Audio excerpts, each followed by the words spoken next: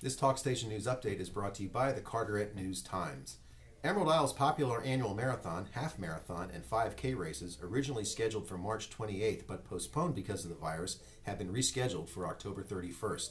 The date for the 7th annual event is Halloween, and race director and town commissioner Candace Dooley said this week the event will have that spooky occasion in mind.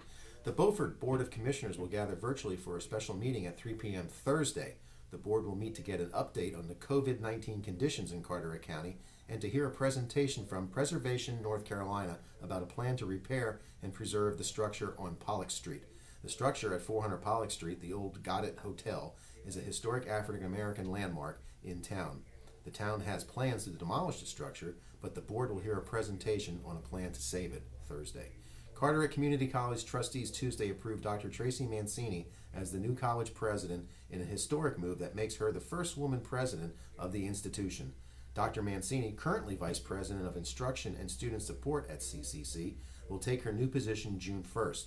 She will replace Dr. John Hauser, who resigned effective May 31st to take a position as president of Gaston College. For these and other stories, go to CarolinaCoastOnline.com.